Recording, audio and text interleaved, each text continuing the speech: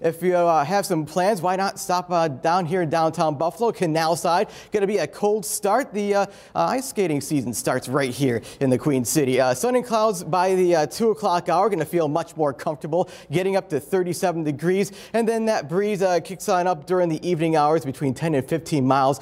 Still going to be into the low 30s for the evening. But if you're not going to be in Buffalo, why not try Hamburg, the Hamburg Fairgrounds, the Festival of Lights, the first day of that starting at 5 o'clock. Going to be a breezy one. Cold temperatures again, more on the comfortable side of things compared to yesterday.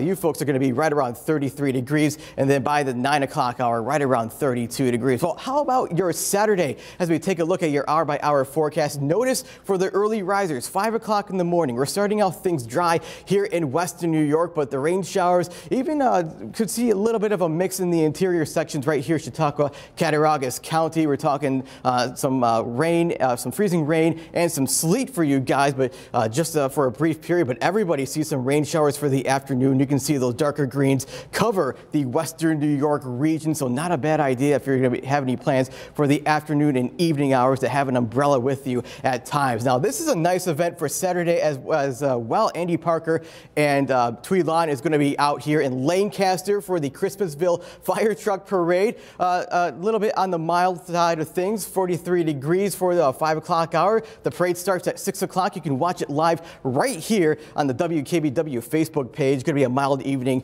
with some scattered showers out there right around 6 and 7 o'clock. Now, we talked about Friday. We talked about Saturday. How about your Sunday? Well, we'll see some peaks of sunshine out there, getting up to right around 45 degrees. Monday is going to be the next time you need the umbrella. Let me step out of the way here. And then Tuesday, unfortunately, we start to see things go the wrong way here. Temperatures right around 34 degrees on Tuesday and then 32 on Wednesday. Okay, thank you, Dave.